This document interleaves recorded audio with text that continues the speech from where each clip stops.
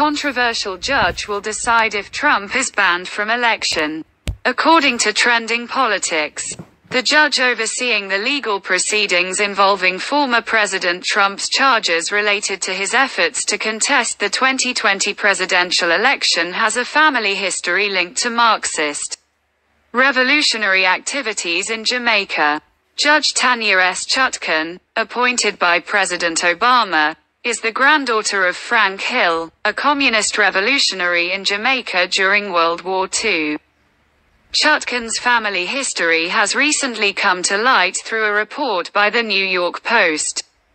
Frank Hill, along with his brother Ken, was briefly imprisoned by the British governor of Jamaica due to suspicions of subversive activities. The Hill brothers were expelled from the People's National Party of Jamaica due to their communist beliefs. Ken Hill was described as pragmatic and influenced by his observations of global events.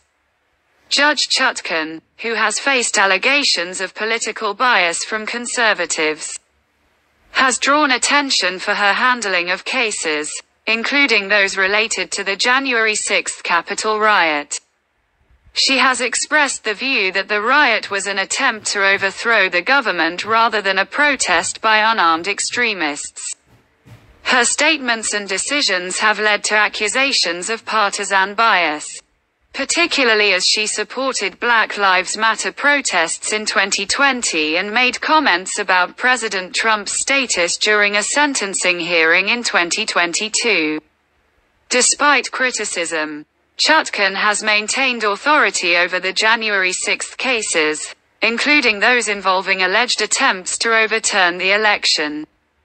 This situation has raised concerns about potential bias influencing the legal proceedings. Chutkan's family background and her previous statements continue to fuel debates about her objectivity in handling politically charged cases, especially given her pivotal role in matters related to the presidential election and its aftermath.